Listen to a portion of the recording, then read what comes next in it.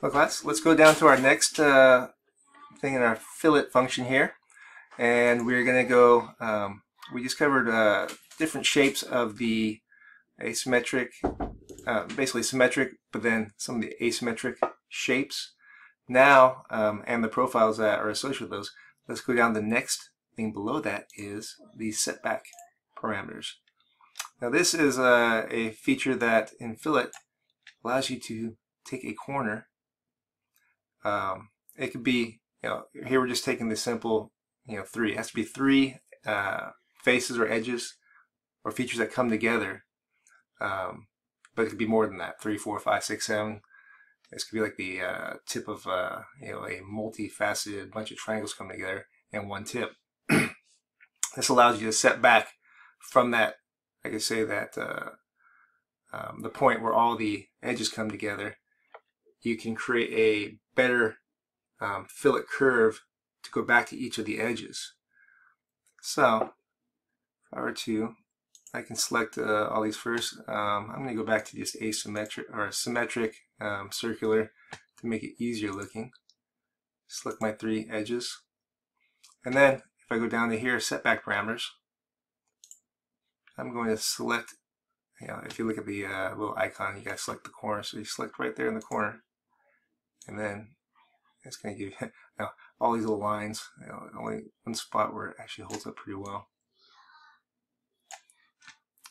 So with this, we got a vertex. You got these different setback locations: E1, E2, E3. I can either select here.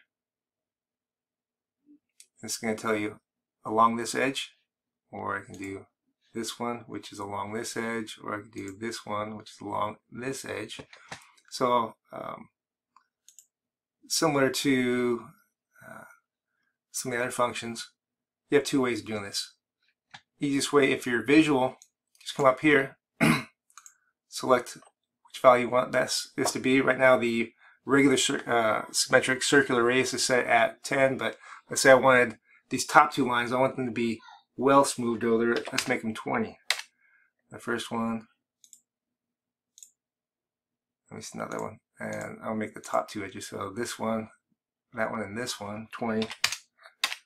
Let's say for some reason I just wanted this one to be slightly different, 15.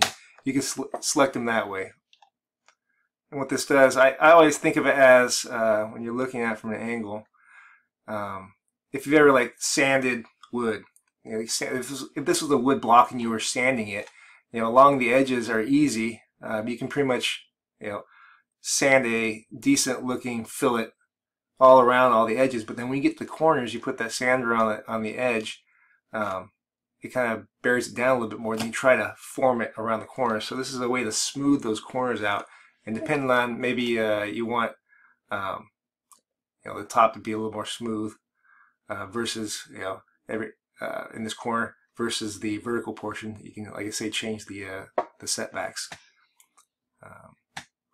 This works also pretty much with everything. Symmetric, I think all of the profiles, and asymmetric. Oops.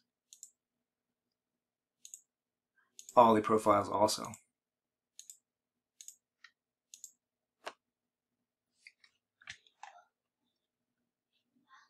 So that is setback parameters on your fillet. Here's what it looks like with the asymmetric profile.